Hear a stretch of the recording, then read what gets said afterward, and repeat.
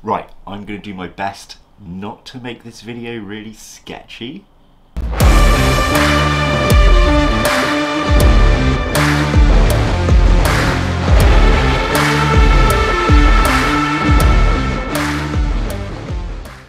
Hello and welcome back to Bug Realms. On this channel we like to discuss all things creepy crawly, so if that's something that interests you, please consider subscribing to the channel.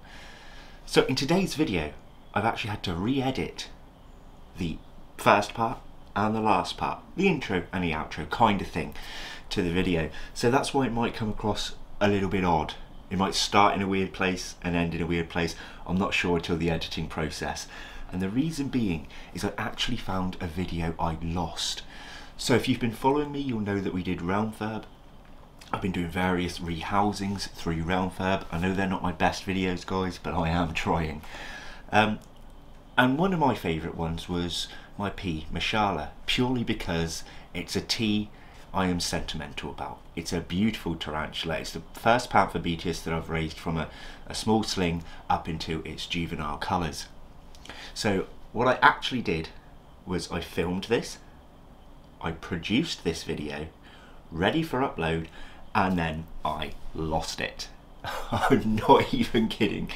Now I figured out how I lost it, but I don't know why I lost it, kind of thing. Basically all my productions get placed in one folder, and I must have accidentally clicked to change that folder when I was doing the editing and the production. So when it came to me wanting to upload this video, it was nowhere to be found. And then last night at about 2 in the morning after work, I'm going through some clips on my computer, bam, there it was. So why didn't I just upload it? Why did I have to tell you this story? Why did I have to chop the start and the end? Well, because it was done such a long time ago, weeks and weeks ago. I was talking about the upcoming Fatal Fangs in there and upcoming rehouses and unboxings, both at the start and at the end of that video, and they're all things that have already come to pass now, so it would have just been really odd for you guys to receive that, which is why I have replaced this. So I'm not going to talk anymore, we're just going to cut straight into the video from the best point I possibly can. If I do say something a bit weird in it, you now know why. Okay, this was recorded ages ago. So enjoy the rehousing. So this is what it's currently living in. Another hexagonal enclosure. Now I really liked the design of this one. I've got it in one of my see-through lid versions. The spiders run down the back. You might not be able to see properly, it's in this corner, so you probably can't. But I've got a mossy cave in there. I love mossy cave looks. They're one of my favourite looks in enclosures. It's buried its water dish somewhere as well. But there are also mould problems occurring in this one. So I really do want to get it out. I don't want any, harm to come to this tea. It is one of my favourites, and you will see why. You will see why when those colours pop in this video. Fingers crossed we get some good shots. So let's have a look at what we're putting this one into. Ta-da! Another moss-filled adventure. So there we have it. Bigger water dish and a mossy cave woodland type scene. Very similar to what it's currently in and thriving in.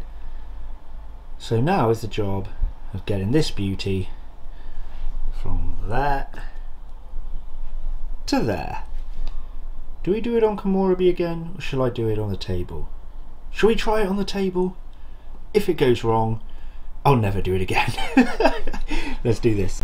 Okay, so just like we did on Komorebi, one enclosure goes through to the lid into the next enclosure. I think this is a bit of a better view than you had on Komorebi. I've placed a box here, so if the spider were to run this way, which is the way furthest from my hand, I can't get to it, whereas this side I've got a catch cup to hand here. Now this is a skittish tea, and can be a defensive tea. Now I've double strawed this, long straw, purely because my tonging straw method, don't know where I've put my tongs again. I think I've got 2 pairs, and I think I lose them about 7 times a week, something like that. Whoa, God, I don't know if you would have been able to catch that through the camera. Oh, it's kicking now. Oh, it's not happy, guys. It's kicking like mad, and it's bit at the straw. It's holding on to some moss with dear life. Stop balding yourself. Oh no, you're too pretty to be doing that. This is why I'm going away from hexagonal enclosures, because it's too hard to get the spiders out. I can't simply cup them, you know. It's threat posing now and sticking its bum in the air, so it's really not happy. It is mad. You can't quite tell that the pose that it's doing. I'm not trying to annoy it, I'm still trying to maneuver it. But see how it raises its abdomen? It will also rear up, you see? The straw's underneath. This tarantula is in threat pose. What it means is, look how big I am, I'm showing you my fangs, go away, I'm warning you, I will fight. So I'm not sure if I want to walk this tea out now.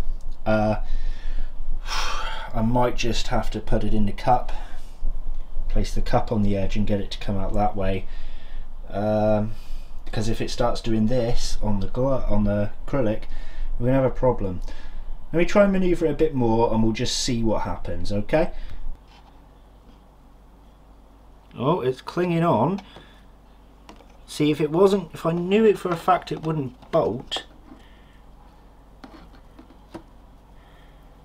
maybe I can get it to come up into the cup now.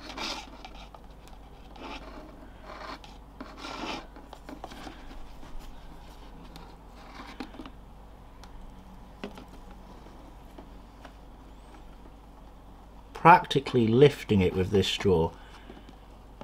Doesn't want to come out, but it does hold on.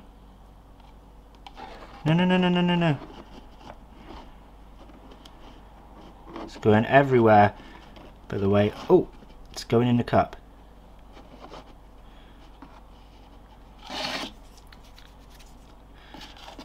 Bad timing to have an itchy nose, Sam. Right, it's nearly in the cup.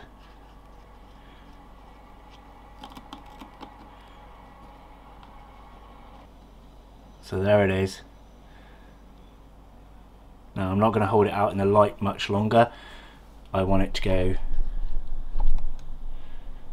I've just realised that my camera was in a silly position. You probably didn't see a lot of that. Oh, bummer. Ruined your own vid, Sam. So I'll put this above his hide. As you can see, this is why I don't like filming rehouses. The adjustment of the camera. I don't have multiple cameras to do this. So I've adjusted this pot to go above his hide, this catch cup, hoping that when I push him down he can go in the darkness and feel happy.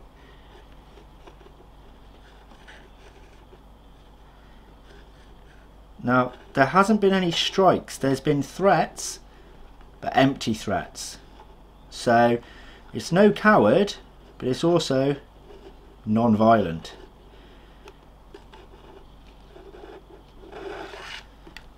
Okay, and it's out. Hallelujah, hallelujah. Ba, ba, ba, ba, ba, ba. Right, let's try and get a look at this beauty, and then I'll show you the houses of some of the others I've sorted out off the camera. Okay, so you're only really going to get booty and leg shots there. I'm not going to tease the tarantula out. It's just gone through a whole ordeal of moving house, and we all know how stressful moving house can be, right? But yeah, it is a beauty. When we had it before, it had those typical Pantho sling colours, and then it pumped into this pinkish reddish colour, and it is beautiful. Right, so in a minute I'm going to fill up that water dish, but for a moment I'm going to let it settle. No. So that's the point there where I had to cut the video because I started blabbering on about things that have already come to pass. So I hope you enjoyed this video, ladies and gentlemen. I have no more pre-recorded Realm Firm rehouses, but we do still have some more to do in the future. I've noticed my rehousing videos don't always do particularly well unless I get something exciting happen like an escapee. So I might do a bunch of them off the camera. If you really do want to see them on the camera, then please comment below so that I know that you guys actually want to see that. I have done about 7 or 8 off the camera already, smaller ones into smaller homes, which is a lot of these ones here on the shelf above me. But yeah, we're going to leave it there, folks. I'll see you in the next video, and please stay tuned for the next video as well, because I've got a clip in it that I would love you guys to see. So take care, everyone. Bye bye.